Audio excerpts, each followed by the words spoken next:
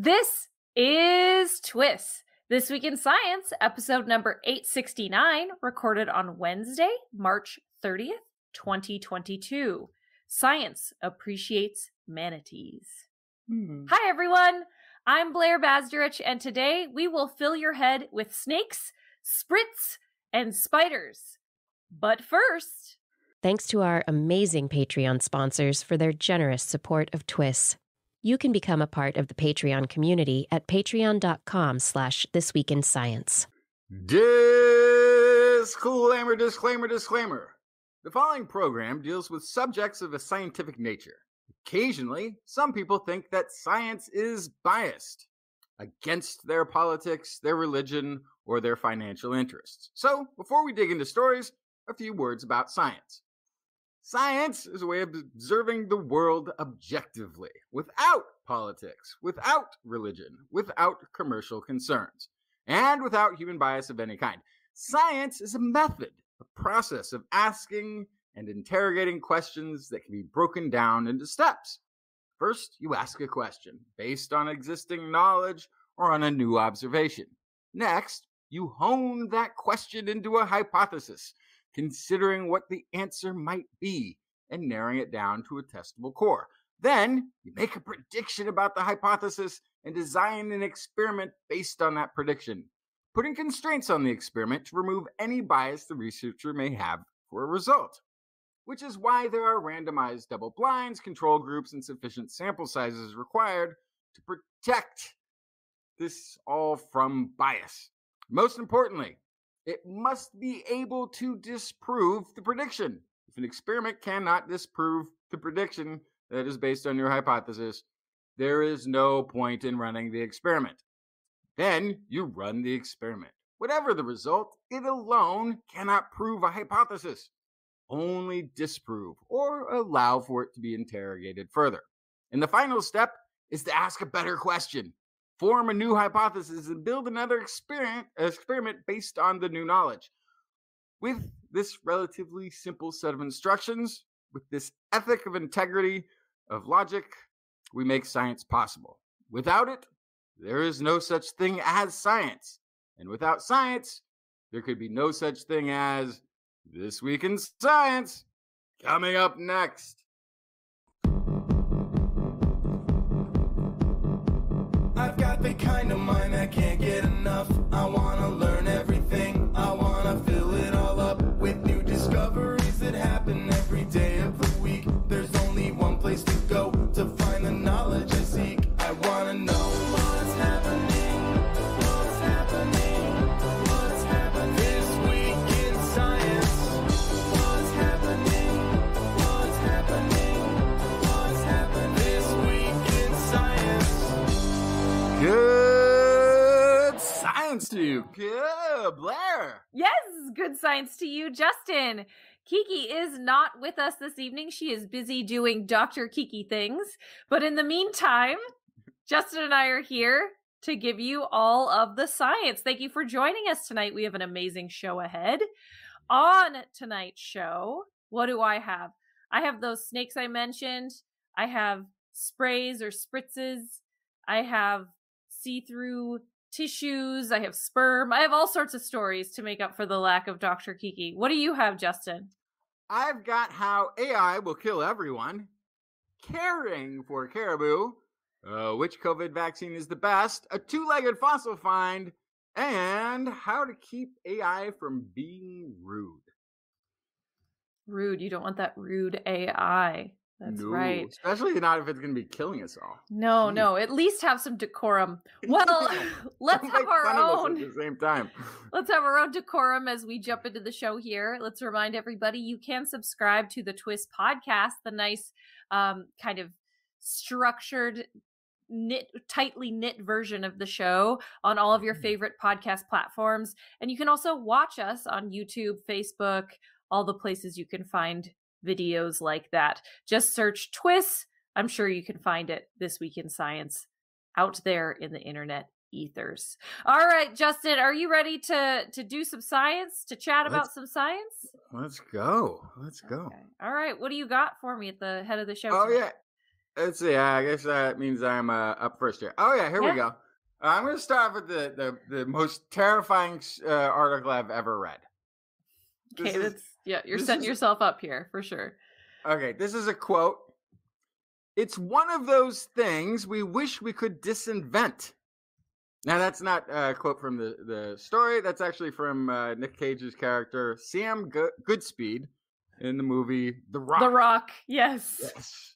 So it's about he's talking about a substance called VX, which is short for venomous agent X, which is a nerve agent classified as a weapon of mass destruction by the United States and the UN and international bodies everywhere. In the movie, a team of angry militants attempt to use VX and rockets to ransom the city of San Francisco for $100 million. The movie, The Rock, netted over $250 million, proving that threatening the city of San Francisco with VX for cash works, but is much safer and more profitable to do so virtually. Which brings us to the Swiss Federal Institute for Nuclear, Biological, and Chemical Protection Convention earlier this month, and one of their invited presenters. The invited presenter was Collaborations Pharmaceuticals, a small company, private company. And Collaborations Pharmaceuticals was invited to speak on the potential ramifications of AI-assisted drug research. Now, Collaborations had previously designed a commercial molecule generator, which used machine learning to make model predictions of bioactivity to find safer molecules that would be targets that they could use to target human disease. So they're doing good research. And the models that they have in their AI penalize for predicted toxicity and reward target activity. So at first, Collaborations Pharmaceuticals didn't probably know what to make of this invitation. They have no experience in weaponizing artificial intelligence or using it for bad purposes. They thought about it, though, because they're scientists and they're clever folks. So they attempted to weaponize their own AI systems to see what would happen. Basically, they just inverted the logic of the AI so that it would start rewarding toxic bioactivity instead of penalizing it. Using data from the same public databases they would ordinarily be using to help derive compounds for the treatment of neurological diseases, it took less than 6 hours for the model to generate 40,000 molecules that scored high in toxicity. In the process, the AI designed not only VX, but also many other known chemical warfare agents. Many new molecules were also designed that looked equally plausible as a chemical warfare weapon of mass destruction. These new molecules were predicted, not produced. Nothing was produced. They didn't make anything. But the new molecules were predicted actually to be more toxic than any known chemical warfare agents. Orders of magnitude more toxic than VX, which can already kill a human with an amount about the size of a grain of sand. And the results were completely unexpected, because the data sets they were using, too, were not some dark lab secret formula of molecules that exist on the planet. They were using public data sets, include nerve agents. There may have been insecticides and normal drugs that people use, but these are all commercially available molecules that were in this database. In fact, a lot of their virtual molecules had entirely separate properties from the many thousands of molecules in the model and the data they were feeding it. So this AI system actually built new molecules completely different than what was even in the public data set. So the better AI can predict toxicity to avoid, it says somewhere in the article there, the better it simultaneously is at discovering lethal molecules. Sure. So the next step is actually making a compound out of this knowledge, which is really hard if you want to make any of the known chemical warfare agents, because there's all sorts of international controls, lists of watched and controlled precursor chemicals even. So even the chemicals you would need to make the chemicals, you would need to make the thing are on these lists, and if they're getting purchased or moved, international community is trying to keep an eye on all of this. But what if the new chemicals, what if something that the AI has found uses a completely different list of precursors? Then all of those lists of watched precursors mean nothing. All those safeguards we have employed on an international level out the window. So as Collaborations Pharmaceuticals points out, they are just one very small private company amongst hundreds who have this capability. The genie is already out of the medicine bottle. Mm-hmm. Yeah, so machine learning can already do this. Yeah. That's kind of what I was going to ask, is it doesn't seem that far away from stuff that we've done in the past. Yeah, and they're pointing out that, while theirs is a commercial product, meaning it's designed and built to be used by large companies that presumably have some sort of safeguards in place, there's plenty of also open source software tools. And again, they used public data sets. So it's not like they were using private knowledge to begin with. So their fear is that this could go on without any oversight. Scientists, so this is the most terrifying article I've ever read. Scientists also need to ensure that the misuse of AI is prevented and that the tools and models developed are only used for good. Problem is, how do you do that? Yeah. So that's, oh my gosh. Well, so this is without getting on my capitalism high horse so quickly in the show. This is where medicine being a capitalist venture is a problem. It's been a problem with, part of fighting COVID, because you don't want to have people kind of fighting for the sole propriety of cures when we're in a global pandemic. But similarly, you don't want this AI, quote unquote, to fall into the wrong hands. Yeah, but there's money to be gained, right? That's the fear. But here's the thing, though. I don't know if I quite follow you there, because a lot of the software that exists has been open sourced for public use to sort of find, without the profit motive. I'm saying so there's no profit motive with the AI, but there's a profit motive with the drugs the AI could come up with or discover, or the need for drugs that this AI could create if it goes the wrong way, right? And so that's kind of what I mean, is that the whole idea of pharmaceuticals being a profit-based system feeds into this potentially being used for the wrong reasons. I would love to jump on an anti-capitalist high horse with you, not on this one. Because really? part of what use of AI is being targeted for is all of these small diseases that don't have enough people to get behind them, like a breast cancer, like a colon cancer. I mean, there's 1,000 diseases that have such a small population that is affected, and they're heavily affected by them, that profit motive isn't there to come up with the cures. There's not enough people who are going to take it. So using AI to find these molecule targets is like a quick way to avoid all the years of expensive research and try to tackle some of those smaller diseases that don't have the big profit motive. Is there profit in business? Yes, there still is. But here's the thing. It's too late, right? I mean, part of what this would mean to take it under control from the AI side, from the artificial intelligence side, would be aspects of scientific tools, certain databases, the way that science typically works would be forced to be locked away from the public going forward. Problem is, that's going forward. And even if that were to happen, even if there was a legislation tomorrow that looked at this and said, we need to, shut down public access to all these tools, it's still too late. The genie is out. The Pandora's box is open. So on the other hand, I think actually Gordon in the chat room might have already sort of hit on this.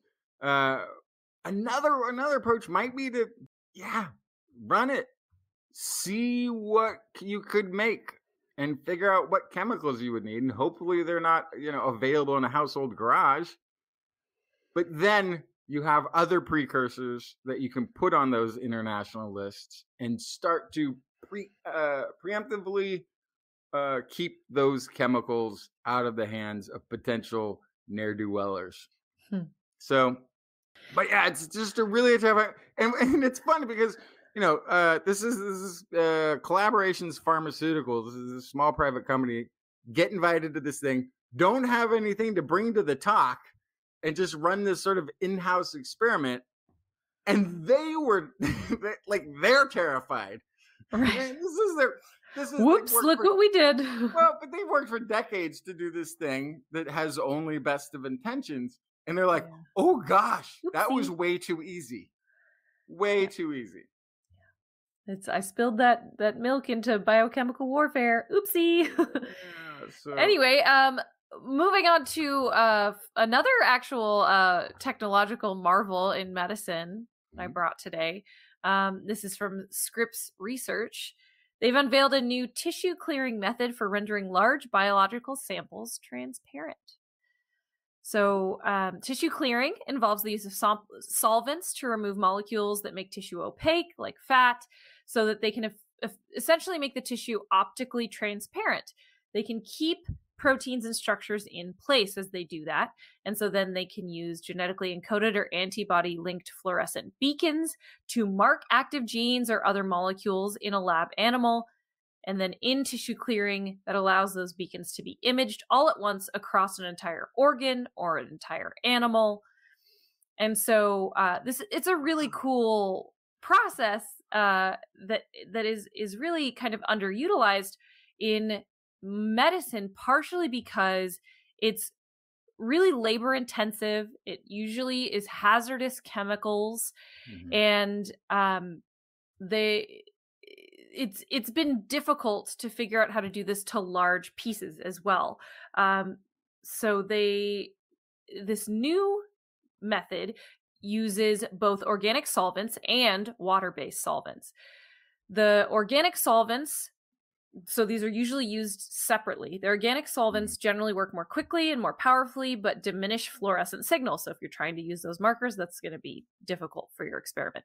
Methods using water-based solvents, they're better at preserving the fluorescence, but are impractically weak for clearing anything other than brain tissue. So that means that can't really be used in other parts of the body. But in this case, they used a sequential combination of organic solvents and water-based detergents to make use of water-based hydrogels to protect molecules within the tissue that need to be preserved. So it's actually kind of a 3-step process. And the positive thing here also is that it often did not require constant pumping, active pumping of solvents through the sample. They were able to put it in a jar, put it on a shaker like you'd see at Home Depot, just kind of agitate it, and it would just sit there on the bench top, and then eventually it would be ready to go. So this also means it is more practical and scalable in labs that aren't specifically for this. And so I want to show you. So, like, the first thing that occurs to me, and it depends on where it's taking pigment from. If it takes too much, it's no good. But if it's leaving, this could potentially be huge for pathology labs, because then instead of getting a slice of a biopsy that's down to a couple microns thick and put onto a slide, you might be able to image the entire piece of a biopsy and sort of look throughout the tissue for signs of disease. But again, but that's all such a visual.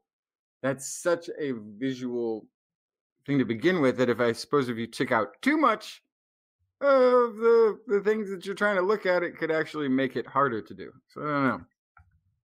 Yeah, so I'm trying to my computer decided it doesn't want to let me share pictures right now, so I'll try to fix that for later. But the tissue is very cool looking. You can check out the show notes on TWIS.org and click on the link to see the picture here.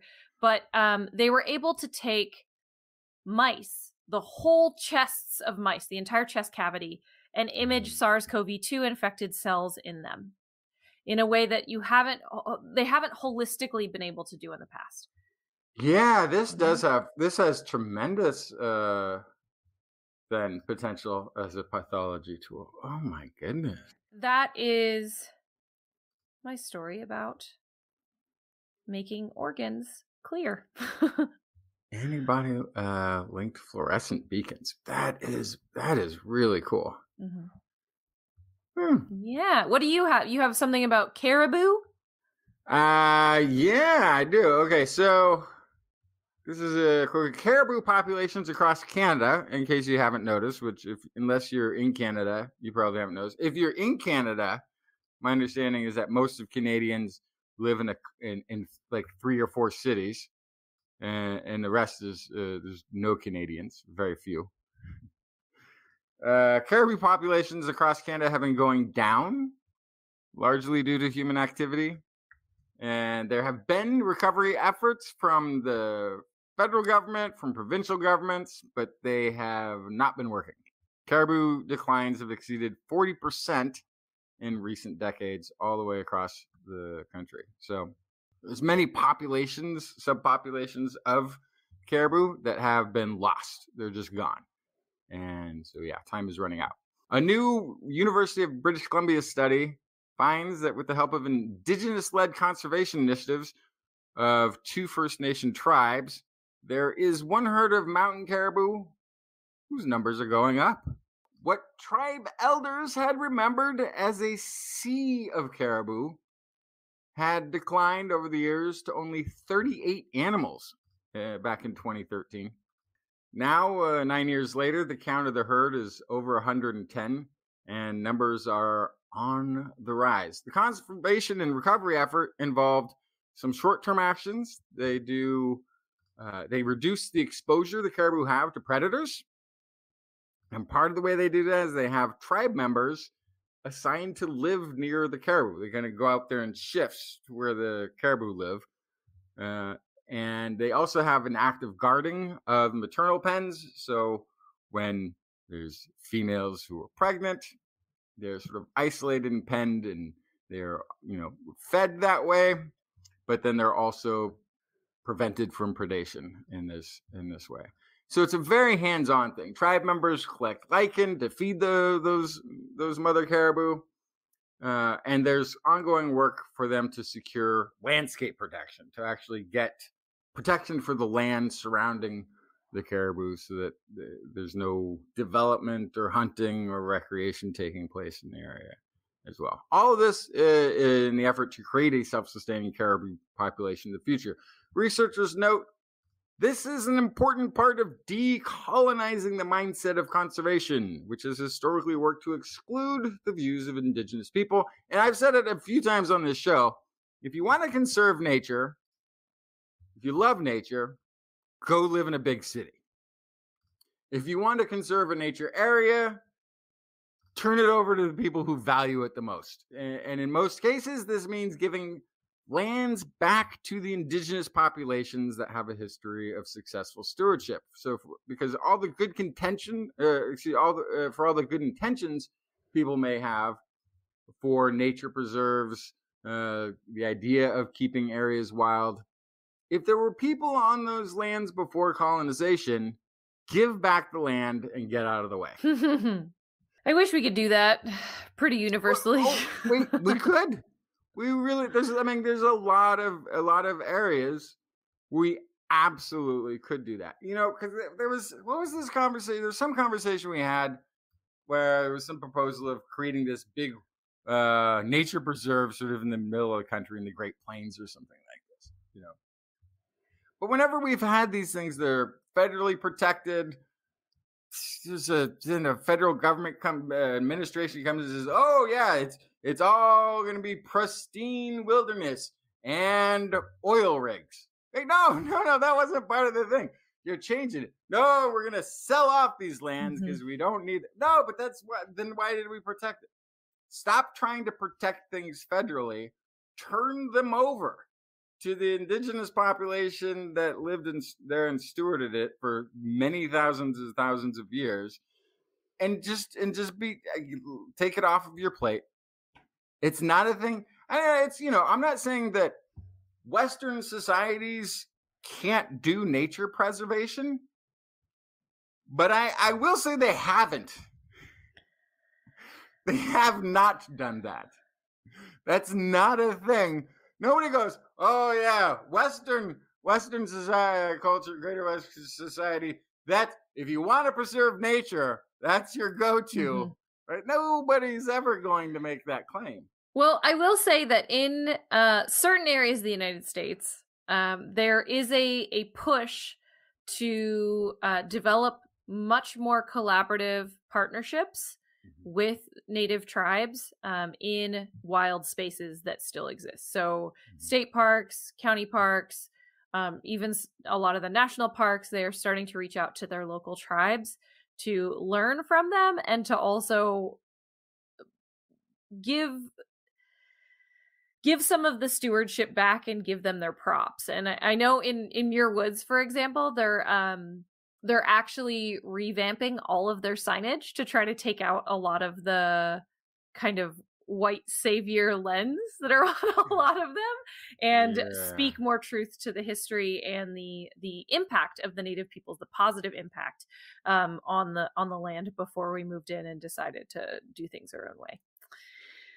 Yeah, and to that too, I think that learning from the tribes is a good idea, but you can still learn what they're doing after you've given the land back, after you've handed it over. If the U.S. government is not going to be a good steward of lands, or the Canadian government is not going to be a good steward of lands, it should just recognize that's not the wheelhouse.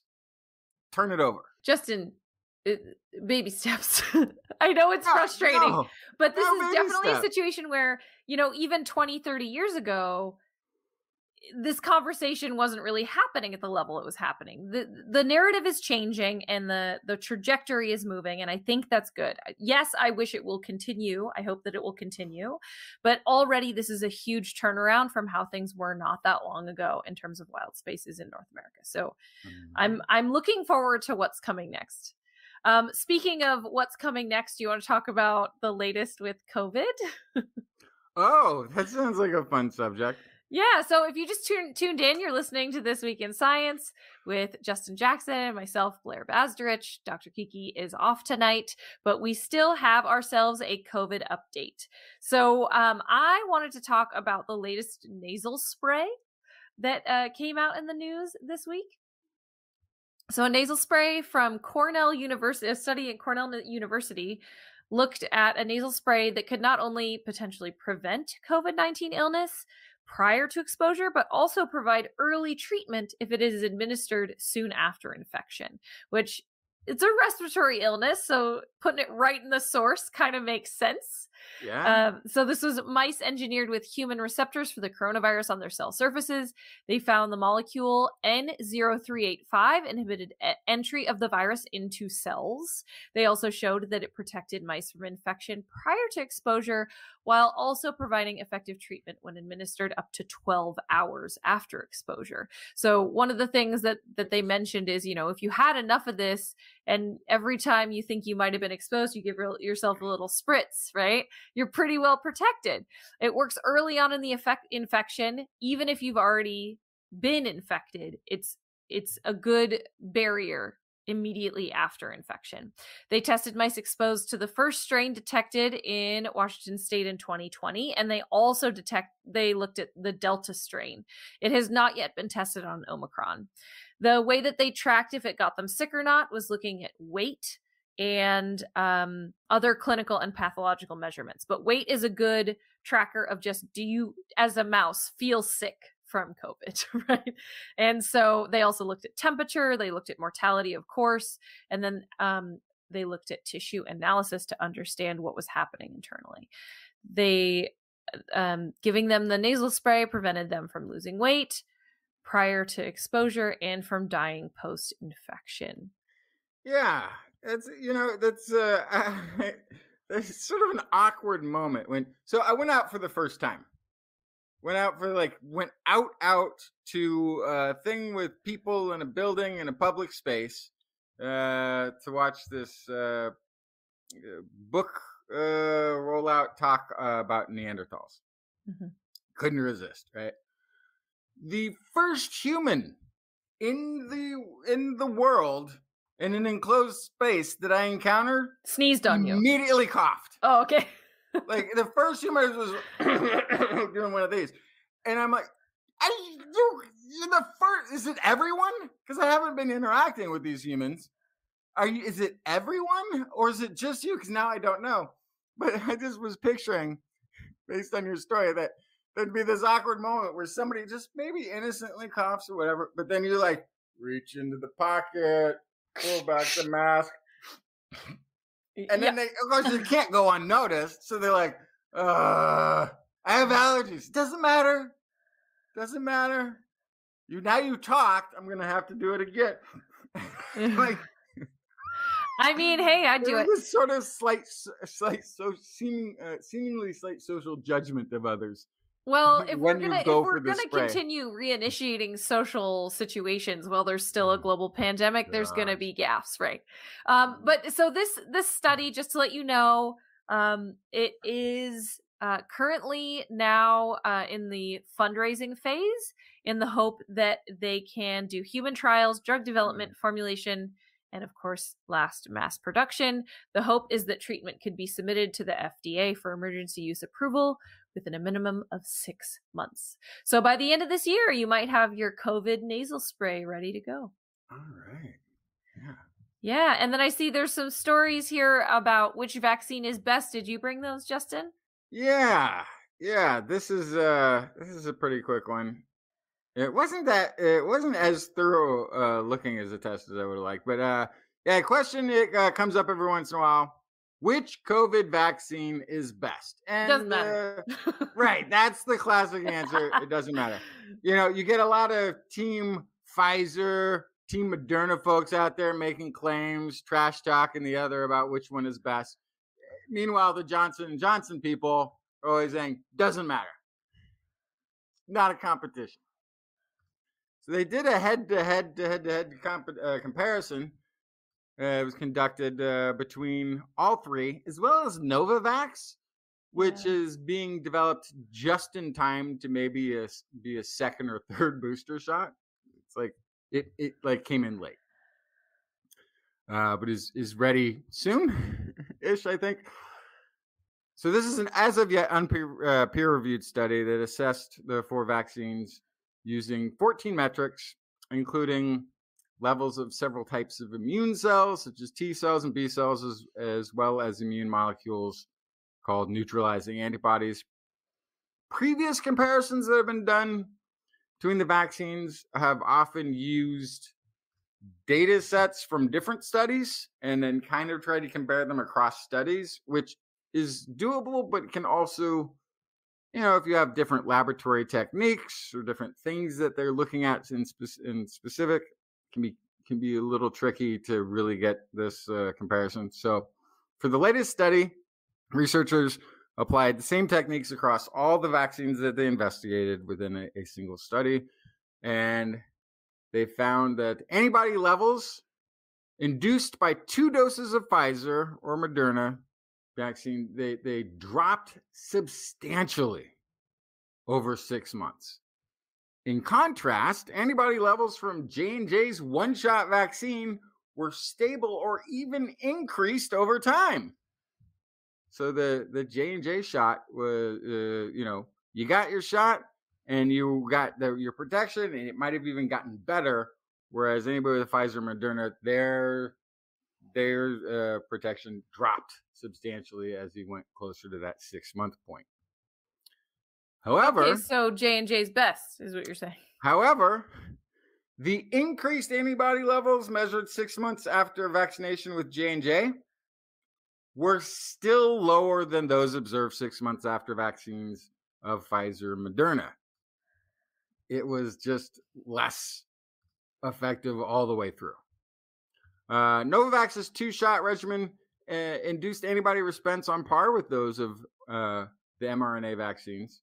However, they had some weird. There was one weird thing. There was levels of CD8 plus T cells.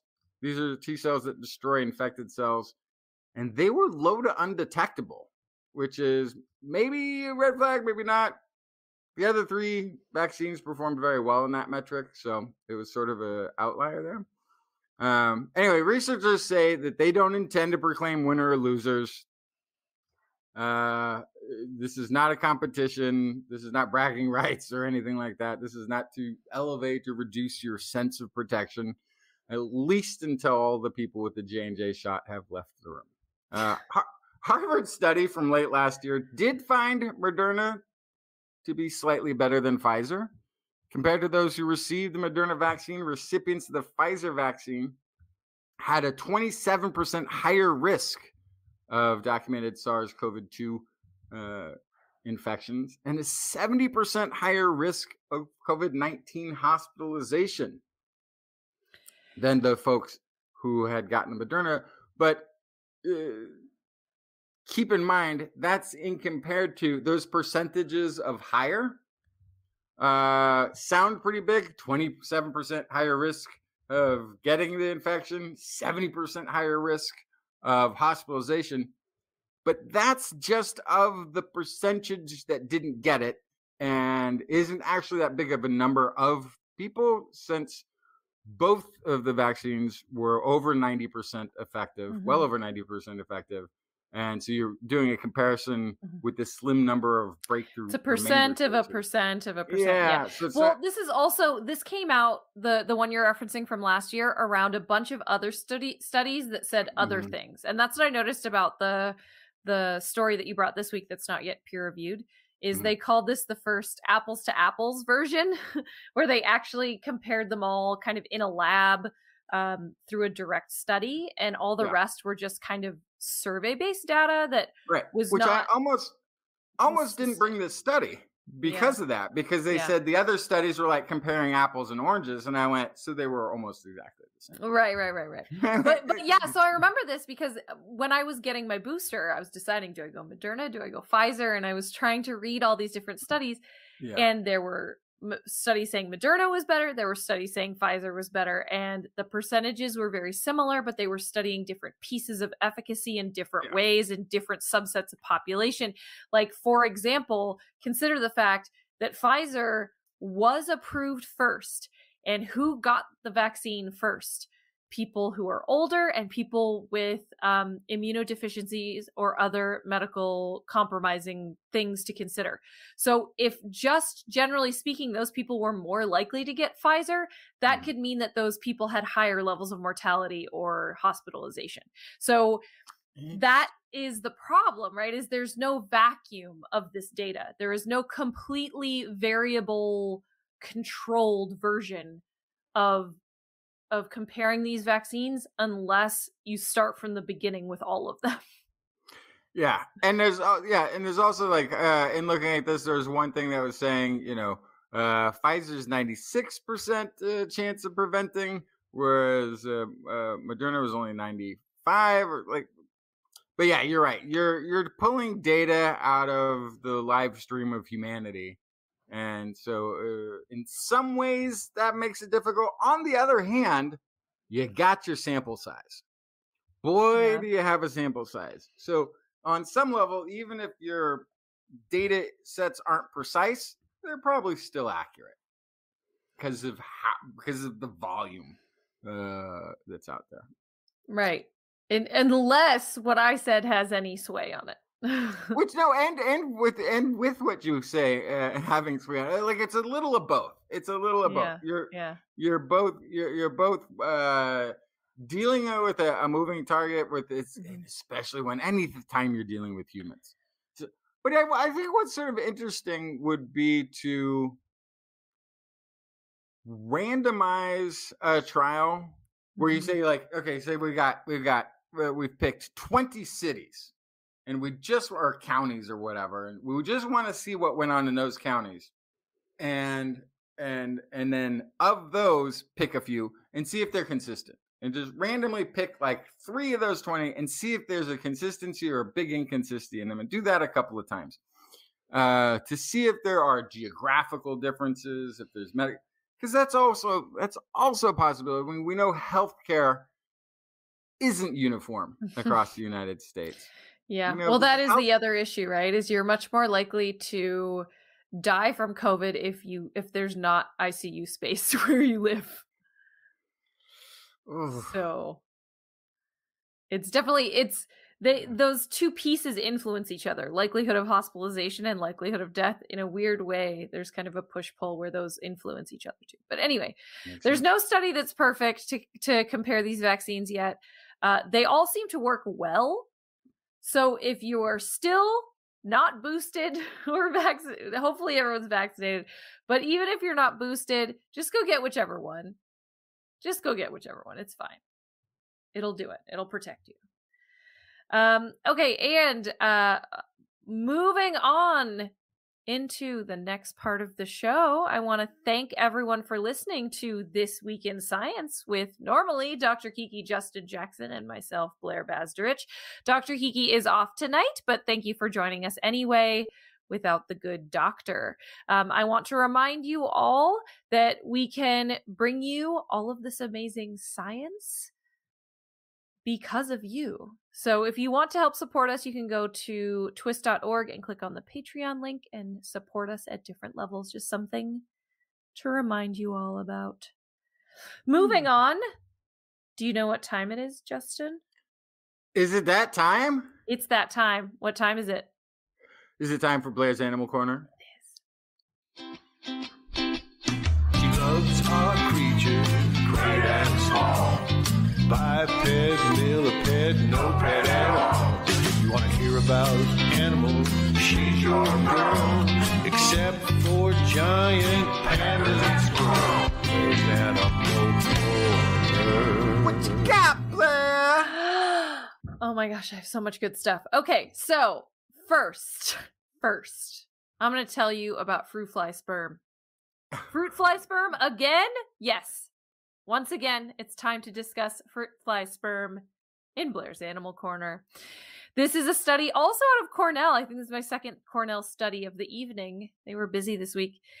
They found that 4 days after a sperm enters a female fruit fly, close to 20% of its proteins are female derived. What's happening to this sperm after it enters a female? What? Seminal fluid proteins and then female proteins bind to sperm inside the female's body. Some of the proteins attaching to sperm are metabolic enzymes, which lead research to believe that they may be supporting the sperm's viability, propagating them like a beautiful fern in your home. So in flies and in many other animals, sperm live for many days inside the female. So how does that sperm survive without degrading for those many days before it can be used? It looks like the female may be providing enzymes they need to keep them nourished and healthy. Although sperm come from the male and are comprised of male DNA and cellular structures, there's also this expectation that the female body is a hostile environment for sperm. There's this expectation that that's why sperm doesn't last very long in the female body, is that the sperm come from the male, they are foreign DNA, and the female body attacks it. Yeah. But in fact, it looks like the female body is adopting and nurturing that sperm. The reproduction could fail ultimately if the female did not nurture that sperm and the sperm died too quickly inside the female body. So once inside that female, the sperm slowly becomes less and less male. Just DNA speaking, just because of all these other enzymes and things that bind to the sperm. So evolutionarily, go ahead. Well, I would assume too then if you had an malformed, ill-fitted, mutated, like an unhealthy sperm, then perhaps you might not have the right binding site or location for these enzymes. Possible. And in a way, that also becomes a filter for making a better egg. Absolutely, that's possible. Yeah, so I know the other thing about ill-formed, incomplete, misshapen sperm, not to be insulting to them, is that they are usually slow and bad at moving. And so even if you do live for up to 4 days, even if the female body can nurture and keep that sperm alive for that long, it will not make it to the egg because it is not shaped right to swim properly. So you're right. That could be something that could happen, but also that's kind of the fail-safe evolutionarily. But you can see how this could be an evolutionary benefit and a case of cooperation between the male and the female to make reproduction successful. You think about the fact that it depends on the organism, but dependent on how many eggs are released, how often they're released, all these sorts of things could impact the exact timing being right when you're dealing with internal fertilization. And so being able to propagate that sperm and keep it going is to make sure that copulation is not wasted. So I think it's interesting in the context of the previous narrative of the female body being a hostile environment, that actually it's the exact opposite. The female body is kind of encasing and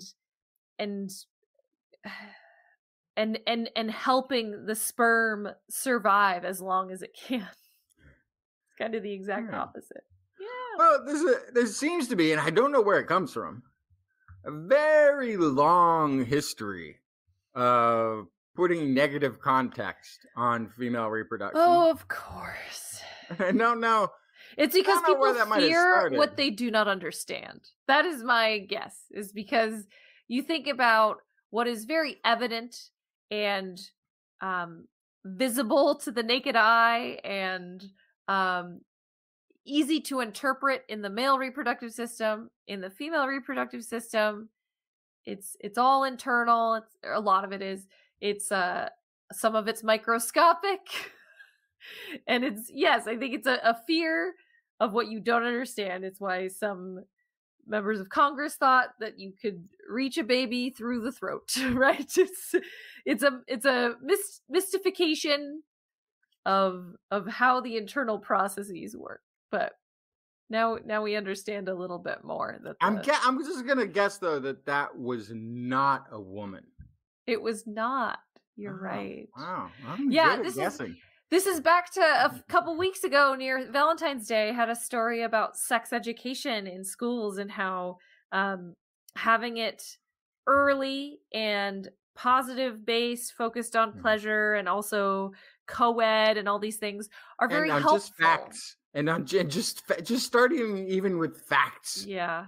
Just biological anatomy and facts can also apparently then be helpful to future Congress people. Oh gosh. Oh boy.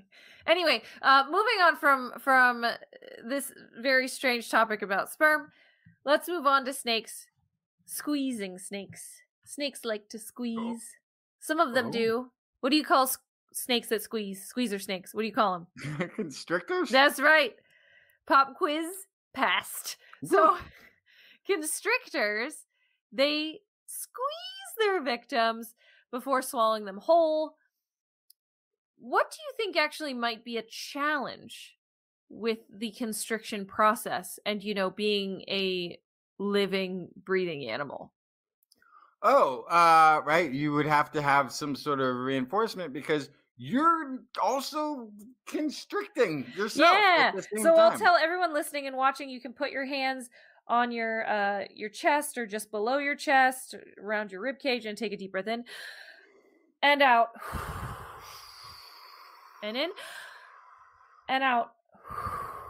So as opposed to how you might imagine it in like a cartoon, you breathe in, you get bigger, you breathe out, you contract, right? Actually, our rib cage works the opposite because we have a diaphragm. So when we breathe in, we actually lengthen, and when we breathe out, I did that. the rib cage actually expands. Yeah. So if we like a mammal in the grips of a snake, were being constricted. We would breathe in, couldn't breathe out anymore, and we'd breathe in, and we couldn't breathe out anymore, and we breathe in, and we couldn't breathe out anymore because they tighten each time, right? So that's how constriction works. It's not a big, strong squeeze like a strangulation until you're dead sort of thing. It's a slow, taking advantage of the movements we take when we breathe. Mm. But on the opposite end, the snake also has to breathe while they are constricting. How do they do that? Now, you may or may not know, snakes do not have a diaphragm. They rely on muscles attached to their ribs. So they actually move their ribs, and that pulls, that creates kind of a suction so they can breathe in and then out. So they have this completely different process where it's all controlled by the ribs. So how, especially if it has to do with the ribs, how do they continue to breathe effectively while they are squeezing their little hearts out to get their dinner? This is something that had to have been figured out millions of years ago when snakes first started squeezing. So this is something that that has been an unsolved mystery to us humans, but has been a solved mystery to snakes for a very long time. So no one until now has monitored the detail of breathing patterns and the mechanics of breathing patterns in snakes in the act of constricting a prey item. So this is from Brown University, and the researchers attached metal markers to 2 ribs in each reptile, 1/3 of the way down the snake's body and another halfway along, to visualize the ribs in X-rays. And then they put blood pressure cuffs over the ribs in both regions, gradually increasing the pressure on one or the other. So this was supposed to mimic what happens when they are doing a constricting motion. And so either they didn't mind the cuff at all, or if they got defensive and hissed, that was actually an excellent opportunity to study breathing because you take a big breath before you hiss. So either way, they got some good data. So what they found was that the hind section of the lungs works like a bellows, pulling air into the lung when the ribs further forward can't move. So they actually move one part of their ribs instead of the other. The question is, are they just trying to move all the ribs and one area is immobilized? Or are they selectively deciding to move a certain portion of their ribs, by reflex or whatever? But are the signals from their brain telling only parts of their ribs to move when they are constricted? They were able to figure out that they were, in fact, able to control the movements of the ribs in different portions of their rib cages independently. When they were gripped by the blood pressure cuff 1/3 of the way along, they breathed using the ribs further back. And then when they did the ones further back, the ones up front switched to drawing in air. Okay, so now I've got a couple of questions. Yes. So that's okay. So that makes sense in a way. That means the snake could keep breathing for parts of the ribcage, could enact the motion required for breathing, even though other parts of the ribcage are engaged. Yeah. But how long are a snake's lungs? Or like? Oh, oh my gosh. Because I'm just I'll have to do a short sometime. Little snake lungs up at the front, physiology. And it doesn't matter what goes on in the back. But I have no idea. I'm so glad you asked. You know what? I'm going to pull up a picture.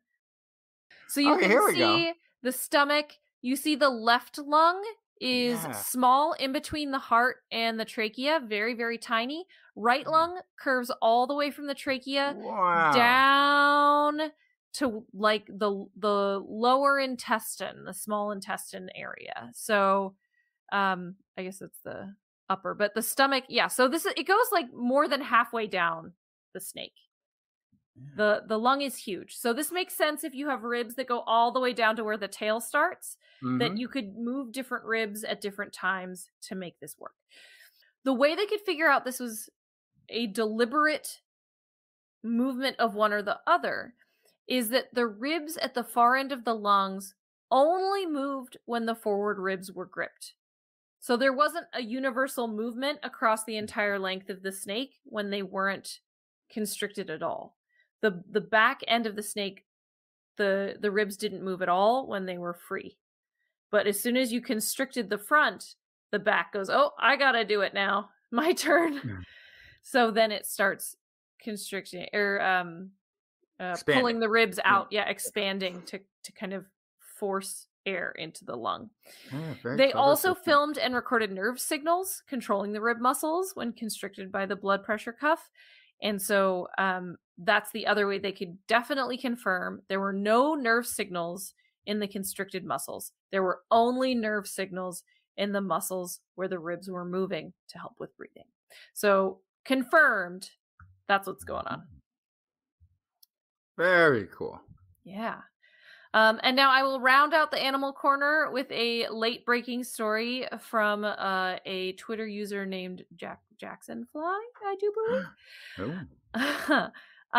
So this is a study all about orb weaver spiders. So I can't imagine why you sent this to me, Justin.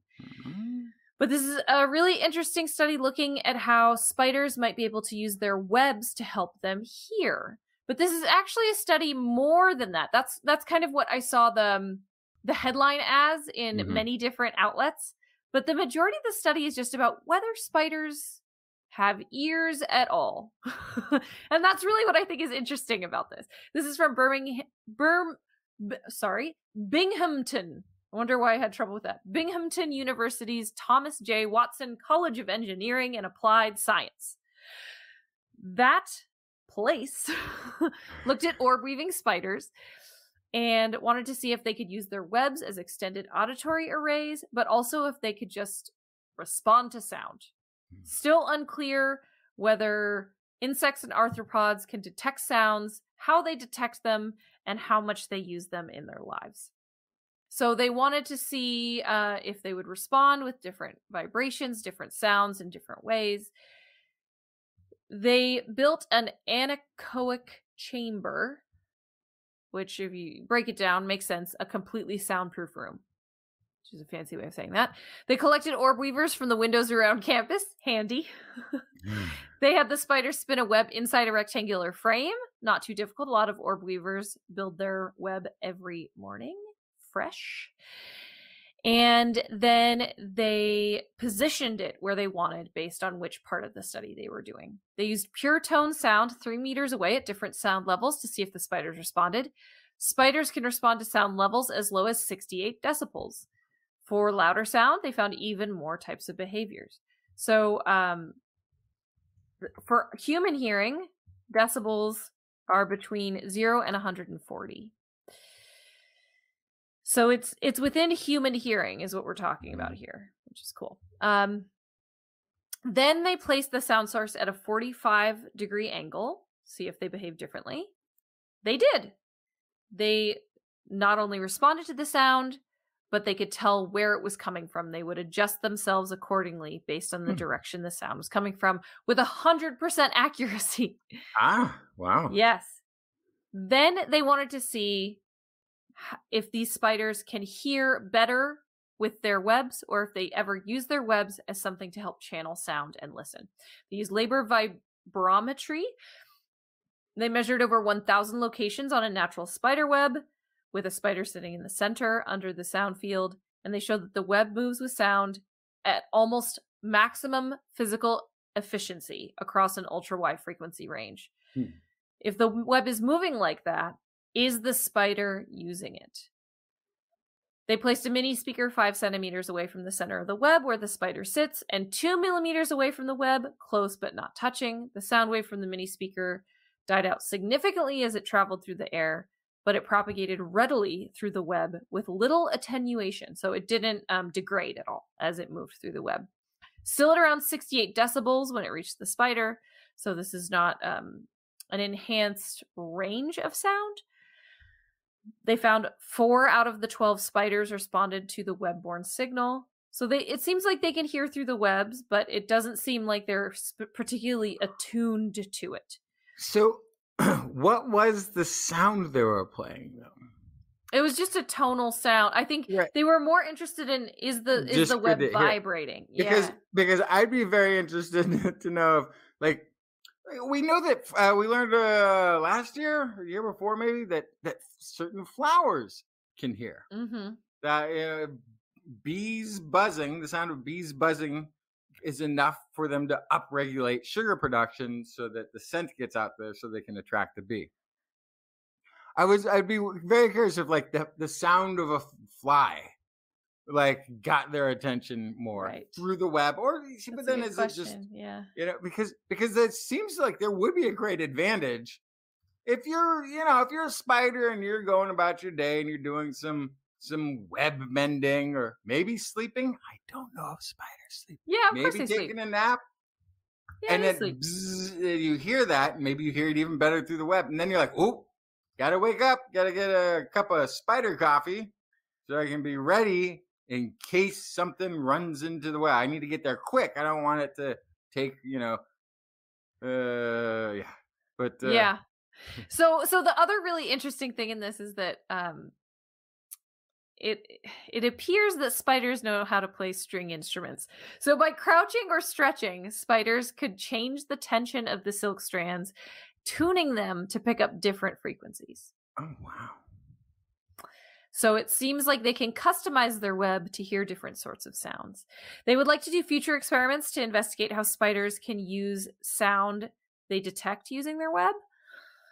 But they also want to test whether other types of web-weaving spiders also use their silk to outsource their hearing. Now, 4 out of 12 spiders using their web, responding to sound through the web, does not sound like for sure spiders are using this. So this study more found out that it's possible that different frequencies of sound were maintained throughout the web at different frequencies depending on how the spider was moving in the web.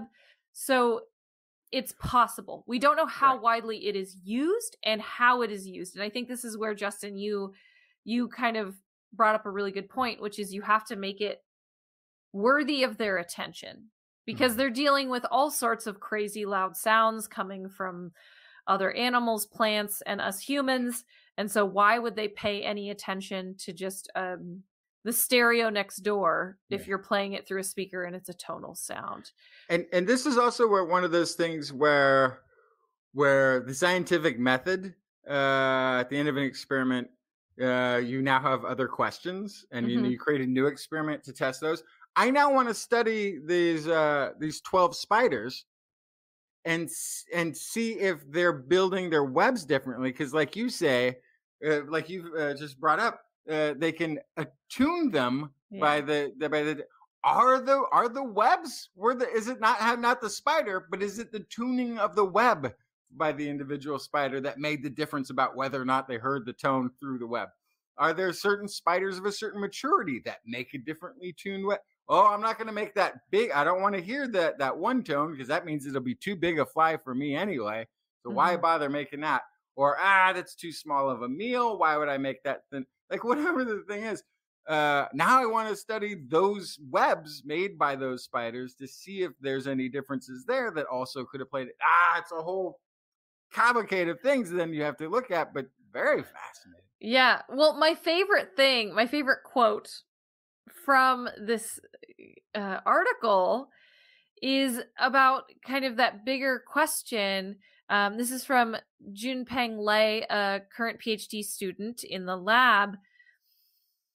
She said, there could even be a hidden ear within the spider body that we don't know about. So this goes back to that initial question of, do arthropods hear? How do they hear? How do they process that sound? What sounds are important to that, right? So there's just, before you even get into the crazy specifics of if they use the web to hear, take a step back and ask the question, do spiders hear? Which now we, for sure they do, but how? Yeah. So I'm don't know, of course, and I have no idea. But they are tuned to vibrations that take place within a web. That much we know. If a spider actually hits the web, they can definitely feel the vibration within the web. Not a huge jump then for something as light as an orb spider to be able to sense vibration through the air, because that's all sound is anyway. And then, my immediate suspicion is, since we have hairs in our ear that vibrate at different frequencies and stuff, spiders are such hairy little creatures. I mean, you might not think of a spider's hair, but you look up close and they're just covered in hairy things. Maybe the vibration is taking place there, is getting picked up there. That's what I would look at. I would have to, first you start with a hairless spider. And you engineer a hairless spider, and then you do the experiment with these orb spiders again and see if it can hear. If it stops hearing, then aha, I have narrowed it down at least. It's possible that it has something to do with the hairy cover. Well, yeah, look at that hairy guy. He's covered with. This is a jumping spider. That's a jumping spider. Still He's covered with hairy stuff. Oh, it's covered a cute with jumping hair. spider too. But look at that level. Even the plant is covered with. And actually, we've got this system. I mean, we have binocular audio. Is that a thing? Can you say it? That's, but one says ocular. That can't be what it is. Stereo. Stereo. Yeah. We call it stereo. Yeah, that's what that means. I've always wondered. Okay. So when we're using our high fidelity ears. With our stereo hearing and things the little hairs that get vibrated are deep inside that ear. So it has to get. If you're a spider, and if this is all now speculation, I should stop heading down the speculative path. But if your hair on one side of your body is reacting to sound more than hair on the other side, that would be very directional. Like that would really give you the ability to tell where sound might be coming from, as opposed to other sorts of hearing, if that's how they're doing it. Now we just need a bald spider for an experiment. Right. And as Gord asked in the chat room, are web building spiders less hairy than other spiders because they use their webs? Well, I don't know for sure the answer to that, but tarantulas are very hairy. A lot of tarantulas do not have webs, or they are terrestrial based, even if they do have webs. Jumping spiders, a lot of them do not sit on webs, and they are hairy. So I don't know. Very interesting. And yes, a couple of people also in the YouTube chat room corrected me. Yes, stereo, I think, gets the point across, but the actual term is binaural. There you go. I'm going to pretend that's the word I was trying to think of. Yeah, that was the word. No, it wasn't. I don't know that word. I'm going to pretend like I did know the word and just lost it for a second. But no. Yeah. Anyway, that's Blair's Animal Corner. Hey, are you interested in a t-shirt or a mug or another item of TWIS merchandise? Maybe some of our face masks? Seems like we're going to be wearing those for a while. Go to TWIS.org and click on the Zazzle link to browse our store. Justin. Quick question. Do we actually know if our face masks that we're selling through our store are those any good? Or do you have to wear they're double layers. So it's just like any other cloth mask for best protection these days. You can put a surgical mask or an N95 underneath it. I do surgical mask and cloth mask most days is how I get around. So they would be perfect for that. All right. So it's a fashion cover, like a mask cozy, if you will. It is. It's also better than wearing a surgical mask alone. It is more effective. Okay. There you go. What science stories do you have left, Justin? I don't know. Okay, I do know. So this is kind of fun because this story, I also brought a sort of snake story. Yes. Ladies, it has a little intro thing there. Ladies and gentlemen, I present to you the eighth wonder of the world. Step behind the curtain and behold a freak of nature. An evidence of evolution, a bygone of a bipedal area, the one, the only, 8-toed, two-legged snake. Okay, it's not really a snake, but this is a sideshow. It's a pre-snake? Is that the deal? This is a sideshow Barker gotta eat situation, so step right up, everybody. Look, this is, it's not a pre-snake either. So everywhere I've seen it's like a two-legged snake, but it turns out it's not really a two-legged snake. Researchers with the National Museum of Natural History, Smithsonian Institution, University of Calgary, and Carleton University have discovered a two-legged snake-like creature. Okay. As many may or may not know, snakes do not have legs. That's a snake characteristic. Some, I think even including boa constrictors, do have vestigial toes that can be found in the skeletal remains, which is a reminder of a time way back when they actually had legs. So the theory of snake evolution is that snakes just had 4 legs like all sorts of other animals that were crawling around. They were lizards, whatever we would have called it back then. You would just look and say, it's a lizard. And then over time, they gave up their legs to become snakes. It's a decision evolution allows you to make over vast periods of time. This is published in the journal Nature, Ecology, and Evolution. This fossil discovery is believed to represent both a new genus and species belonging to a group known as Mulgophids, something I've never heard of before. It was approximately 10 centimeters in length, had no forelimbs whatsoever, didn't have a pectoral girdle, the thing I think snakes have. It did, however, have hind legs. So these are not just toes, but this is hind legs that had feet. And there were 4 toes on each of these feet, which is a very interesting creature to be elongated like a snake, have no forearms, legs like a snake, but then to have basically appears to have intact rear legs. Researchers found 2 of these fossilized specimens in rocks in the Francis Creek Shale in Illinois, which is good. Because if they found just one, less likely that you come to the conclusion that you've got a 2-legged snake-like creature, and more you think that you're missing some because of the way it was fossilized, something of this nature. You might just have an incomplete specimen. The fact that they have multiples that are kind of showing the same thing looks like much more of a hit for a 2-legged snake-like creature. The fossil specimens are believed to be approximately 308 million years old.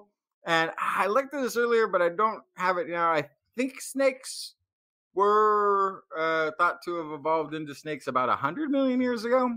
That might be off. Might be longer than that. But this is really old, 308 million years old. The researchers also found indentations in the rock around the fossil. They believe these were made by soft body parts of the creature, and they showed that it had a round snout and nothing in the parts of the body where forelimbs might have existed. So research... Oh. Yeah, so what are these closest related to in modern? So that's the thing. It's a new species, a new genus, so I don't even know if there's... There might not be anything. Research suggests the loss of forelimbs indicate the creature relied primarily on sidewinding, which is things some snakes do, as a means of locomotion. They also note that this ancient creature, while not actually an ancestor of modern snakes, might still help scientists learn more about how snakes might have lost their limbs, because as one of these sort of rare transitional moments in evolution, you can sort of see what processes might have come before others, and like the locomotion of sidewinding coming ahead of even losing the rear legs, which I guess you'd have to have some way of getting around if you're going to get rid of your legs. Yeah, you better have something else already planned out. So the thing about this, I think, that it's important to remember too, is that legless lizards exist, and that they also lost their lost their limbs, separately from snakes. They are not closely related to snakes, and so you can see that in the modern kind of fossil record. You can see them losing their legs, and you see similar animals, skinks, who are closely related to legless lizards, who have teeny tiny little arms. They got little, yeah. But so between them and the legless lizards, you can see that happening even today again. So there's something about this body shape that is to anthropomorphize natural selection. It's appealing, right? You end up with kind of tree, evolutionary trees branching off in that direction. How about a legless version of this? And then it only works sometimes. And then there's some things that sort of show evolutionary tendencies, like legless creatures tend to be very elongated. Which, I guess the opposite of that would be just be a round, roly thing, which we don't see a whole lot of. Just round, roly creatures bobbing around. So there seems to be elongation. Part of the old theory of snake evolution was the idea that snakes became elongated because they were burrowing creatures, that they would burrow into holes and do that sort of thing. And that's why lizards did. That's why they lost their and that's also a considered thing. This thing having a sort of rounded snout doesn't look like as efficient for burrowing, so it may not be that there was burrowing. I mean, it might call that into question a little bit, because here's an example of losing legs and elongating and becoming a long, narrowy thing without it being based on burrowing activities necessarily. So the picture I'm sharing is of what so they said this was a type of Moglophid recumberostran, and so this is a recumberostra. This is an artist's rendering. So they're underwater buddies. So this is a situation where it might make sense to have smaller and smaller and smaller legs, because you might be able to swim better, perhaps. And that one, that's a relative. So that's a relative of the thing that they found, right? So imagine this boy with no arms, pretty much, and only 4 toes for some reason. Yeah. Anyway, neat. Oh no, you have another AI story? I'm gonna have Matrix Dreams. Okay, no, this is a good one. This is the final story. I started on a guy. Started off tonight talking about the evils of AI. And here's something, just good news from the world of AI. Researchers from the Artificial Intelligence and Machine Learning Lab at the Technical University of Darmstadt demonstrate artificial intelligence language systems can learn the moral direction of arbitrary phrases with explicit training, without any explicit training for the task. And they can actually reflect then social norms and human concepts of good and bad in human AI computer interactions. The results are being published in the journal Nature Machine Intelligence. So concepts of ethics and morality can differ between humans. We see this in politics, religion, business. We see this in award ceremonies occasionally. Some things that might be considered commonalities that might be coming from a communal creature that evolved for cooperating and community living over evolutionary times. Most people without a business degree or without a job at an Indian scam call center might consider it a good thing to help the elderly and a very bad thing to swindle them. So there are some social norms that we think, everyone should be able to agree on this. We want our artificial intelligence to reflect our core values as much as possible. So that if you Google gifts for grandmother, the search engine should not give you a suggestion on ways to scam grandmother with gift cards, right? Like if it's just word salad, you want the positive results. You don't want all these sort of creepy results in your Google searching and the like. And AI can get it wrong. There have been examples of the past where AI chatbots and the like became offensive, used very discriminatory language. So it depends on how well it's trained. And when developers need to train context into their models or conversation into their models, they don't just sit there and talk to it chat back and forth with it. It would take too long. What they do is they take gigantic data sets of publicly available text communications from chat rooms and online internet stuff. And these texts contain, and they can be also conversations that are, it could be movie scripts, who knows.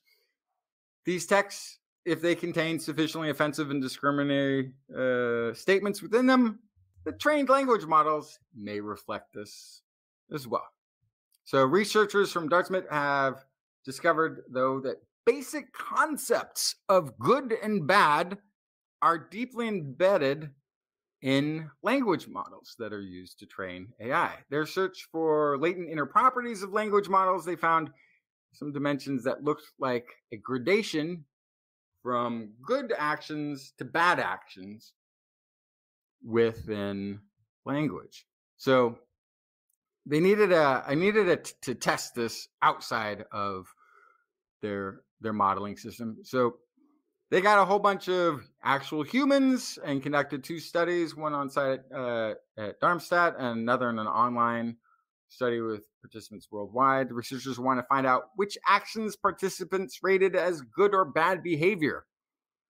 An important question, what role contextual information play in this? So the difference between, so that they're trying to find the difference between ways to kill time. That's it's a good, or ways to kill Tim. Oh no, that's now we got lost one letter and all of a sudden it's a completely different sentence with completely different context. So they boiled it down to actions in the surveys that they posed as questions. And the only way to answer the question of this action was to reply do or don't. So are you ready to play a little bit here, Blair? Yes. I'm going to ask you a series of questions and you just say do or don't. Okay. Okay, so the question was something along the lines of, should I help my friend? Do. Should I tell a lie? Don't. Should I smile at my friend? Oh, do. Should I smile at a murderer? I mean, right? That one? don't, I guess. Oh, yeah. Should I tell the truth? Do. Should I help my friend do murder? Don't. Right, so, okay. So you kind of get the idea. Smile at a murderer is a weird one. That one is really weird. That one, and that's an actual, some of those I sort of smile out of nervousness? Yes. That one is an actual question. And I kind of like, well, you might want to smile at a murderer, at least until they leave the room. Mm-hmm. Right? And then do you tell the truth or do you tell a lie? Now you have context to it. It's like, well, in that smile at a murderer as he is being convicted. Right. And if you would smile at a murderer and smile at your friend and help your friend, would that mean you would do both? So it by creating all these, they sort of created context. Smile while you're murdering your friend. Don't. Okay. But it is your friend. So no, maybe they tell a funny joke while you murder. We found, they said, this is quoting from Sharmowski, who is a Sharmowski, who is one of the researchers involved in this. We found that the moral views inherent in the language model largely coincide with those of the study participants. This means that a language model contains a moral worldview when it is trained on large amounts of text, whether alone, not necessarily trained, but that moral code of society is inherent in between the lines in regular human conversation all the time. We're sort of telegraphing our ethics and our virtues, whether we know it or not. Researchers found that they could use the moral dimension contained within the language models to construct sentences that are less offensive and discriminatory for AI to use when conversing back to humans. So while this isn't the first or only or last attempt to detoxify offensive context from AI systems, they trained this AI with human text itself. using humans as the teaching tool, using regular language models as the teaching tool to get the AI to reflect the existing ethical and moral norms of society. So based on that, the researchers believe that this should work in any language, which is also a big issue when building AI, because AI is going to be used by a global community. Chances are, based under the current constructs, even if you have detoxified it, you've probably only done that for the English language. Mm-hmm. And there's, by the way, there's more than the English language in the world. Yeah. A lot of people speak it. There's a few more that don't. Well, I was also thinking about the AI could be horrible if it's not self-training on the social norms. Yeah. I was thinking about cultural social norms too, and how even amongst English-speaking people, is it all the same? Just cultural norms. Because, for example, think about words that in English are considered a swear in the United States, but are not considered a swear in the UK, and vice versa, right? Yeah. So there's also that issue is, are you teaching the AI to be inoffensive to American wealthy white communities? Or you can, so that's the other issue, is that if you are bathing an AI in context, what is that context? Yeah. Correct. Right. And, so this is continually going to be a problem. But based on this, I would think it would be whatever the majority of the social norm of the text used. So absolutely, like if you only fed it text from a conservative chat room, you might have different things that are considered social norms than anywhere else on the planet. Yeah. Basically. Yep. Then I was also thinking, like, if you ran this in a heavily media regulated or a place where there is fear of authoritarian government reading what you write in a public forum, social norms are going to likely fit the propaganda or the propaganda norms of authoritarian regimes.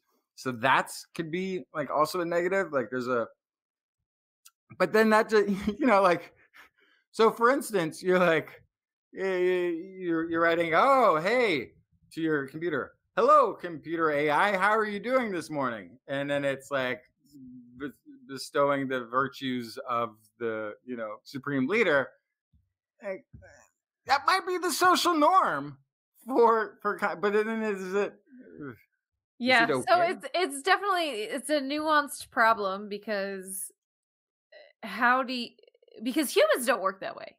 I can't go to another country and not at some point put my foot in my mouth because I did something that is not culturally appropriate, right? So that's the other issue is we can't expect, well, I guess we can expect, but maybe we shouldn't expect AI to be more perfect at this than even the best of us are, I think is the other issue. Yeah, but we also don't want it to be racist, homophobic, or pro-murder. Yes. That is also true. But maybe this means especially since it's going to be knowing how to make chemical weapons very soon. Right. So maybe it needs to be region specific, language specific, all these kind of specificities to make sure that, cover as much as you can, cover as much ground as you can. But I think, making an AI that is truly perfectly integrated into cultural norms worldwide is a tough sell. I don't know if that's ever really going to happen. And if they are, they'll be voted in as president of Earth in no time. No, but I think we may have finally discovered something for the folks that decided to study communication. as a degree. Finally? I have a good friend who is a PhD in communication. But yeah, I mean, it seems like you would almost like, we got to find a way to take it out of the public sphere and just straight do the training of ethics for AI. Teach it not to harm humans, but the problem is anybody can play with the logic of these things still. We have to make some sort of a logic black box that you have to use this logic whenever you use AI, and you can't just keep inventing your own and letting it mess with it. Well, luckily we're not quite there yet. Every time I get really concerned about AI, I look up the scripts that are written by AIs. I go, okay, we're pretty far away still. One of my favorites is the Batman script written by an AI. But anyway. But that was, what's his name? Oscar? Yeah. I don't know. Did we do a show, Justin? We did. Shout outs to Fada for his help with social media and show notes, Gord for manning the chat room, keeping our chat rooms friendly, ID for recording the show, Rachel for all of the editing you have to do this week. I'm very sorry. It's been a whole thing. And I'd like to thank our Patreon sponsors. Thank you too. Richard Badge, Kent Northcote, Pierre Velazar, Ralphie Figueroa, John Ratnaswamy, Carl Kornfeld, Karen Tazi, Woody MS, Chris Wozniak, Dave Bunn, Vegard Shefstad, Hal Snyder, Donathan Stiles, aka Don Stylo, John Lee, Ali Coffin, Maddie Perrin, Gaurav Sharma, Reagan, Don Mundus, Stephen Alberon, Daryl Myshak, Stu Pollack, Andrew Swanson, Fredis104, Sky Luke, Paul Ronovich, Kevin Bearden, Noodles, Jack, Brian Carrington, Matt Bass, Sean and Lena Lamb, John McKee, Greg Riley, Mark Hessenflow, Gene Tellier, Steve Leisman, aka Zima, Ken Hayes, Howard Tan, Christopher Rappin, Dana Pearson, Richard Brendan Minish, Johnny Gridley, Rami Day, Flying Out, Christopher Dreyer, Artyom, Greg Briggs, John Atwood, Bob Coburn, Rudy Garcia, Dave Wilkinson, Rodney Lewis, Paul Phillips, Shane, Kurt Larson, Craig Landon, Mountain Sloth, Jim Derpose, Sue Doster, Jason Olds, Dave Neighbor, Eric Knapp, E.O., Kevin Parachan, Aaron Luthen, Steve DeBell, Bob Calder, Marjorie, Paul Disney, David Simmerly, Patrick Pecoraro, Tony Steele, Ulysses Adkins, and Jason Roberts. Of course, you make this all possible. We could not do it without you. We could not do it without any of our listeners. But those Patreon sponsors really do help fiscally make it possible. Also, it lets us know that people actually want us to keep doing this, which is helpful feedback. On next week's show, we will be back Wednesday, 8 p.m. Pacific time, or what do we do? 5 a.m. Thursday Central European time. You're back. Oh, did I go away? No, you're back at 5 a.m. That's great. Oh yeah, the clock's finally. Oh yeah, thank goodness. Thank yes. goodness. So 5 a.m. Central European time, 8 p.m. Pacific time, Wednesday. From our YouTube and Facebook channels and from twist.org/live. If you want to listen to us as a podcast, please search for This Week in Science where podcasts are found. Maybe you can listen to us while you, I don't know, cook some butternut squash. That's what I did this week. If you enjoyed the show, get your friends to subscribe as well. For more information on anything you heard here today, show notes and links to the papers of the studies that we were talking about are going to be available on our website, www.twist.org. You can also contact us directly. Email Kirsten at thisweekinscience.com, Justin at twistminion@gmail.com, or me, Blair, at blairbaz@twist.org. Just be sure to put twist, TWIS, in the subject line, or your email will be censored by a sentient AI, and it will be spam filtered into oblivion. Mm-hmm. You can also hit us up on the Twitter where we are at Twist Science, at Dr. Kiki, at Jacksonfly, and at Blair's Menagerie. We'll love your feedback. If there's a topic you'd like us to cover or address, a suggestion for an interview, a haiku that comes during the night, please let us know. We'll be back here next week. Well, I won't. But Justin and Kiki will be back here next week, and we hope you'll join us again for more great science news. And if you've learned anything from the show, remember, it's all in your head. This Week in Science. This Week in Science. This Week in Science. This week in science, it's the end of the world. So I'm setting up shop, got my banner unfurled. It says the scientist is in, I'm gonna sell my advice. Show them how to stop the robots with a simple device. I'll reverse global warming with a wave of my hand. And all it'll cost you is a couple of grand. 'Cause this week's science is coming your way. So everybody listen to what I say. I use the scientific method for all that it's worth. And I'll broadcast my opinion all over the earth. 'Cause it's This Week in Science. This Week in Science. This Week in Science. Science. Science. Science. Science. This Week in Science. This Week in Science. This Week in Science. This Week in Science. This Week in Science. This Week in Science. This Week in Science. This Week in Science.